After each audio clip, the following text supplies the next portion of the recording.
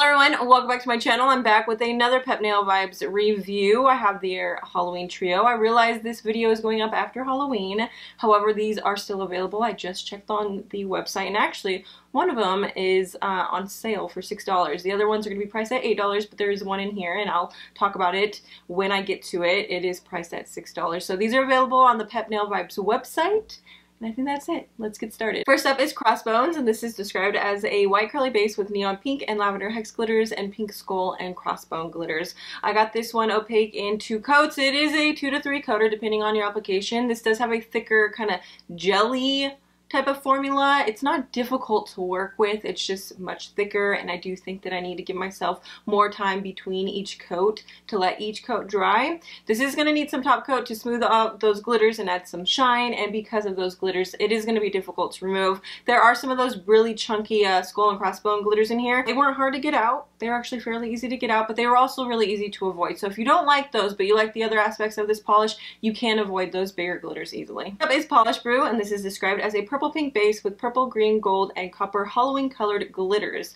I got this one opaque in 2 coats. It does need top coat to smooth things out and add some shine. This has that same kind of thicker jelly. I know this is acrylic, but it feels like a thicker jelly type of formula.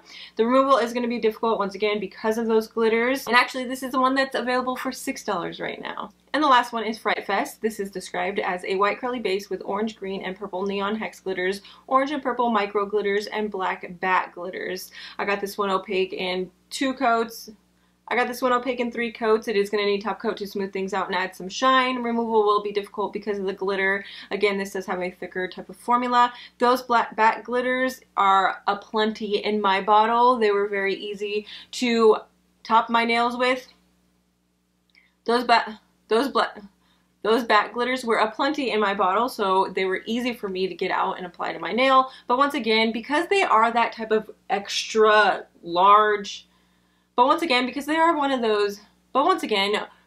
they are so large, they're also really easy to avoid and to take off of your brush. So if you don't like them, you can avoid those as well. My favorite of the bunch is CROSSBONES. This is just so stinging cute. I think you can wear it any time of the year. Just avoid the skull and crossbone glitters. I'm not one for skulls, but this is actually really cute. It's actually a really cute polish. I actually envision this in a stamping mani just by avoiding the skull and crossbone glitters. That's something that I might do. I don't have a look yet in my mind, but it just seems to fit in so well for something like that. You know what I mean? So this one is definitely my favorite. I'm gonna leave all the information for Pep Nail Vibes and where you can pick these up in the description box down below. I hope you guys enjoyed this video, and I will see you in my next one. Bye!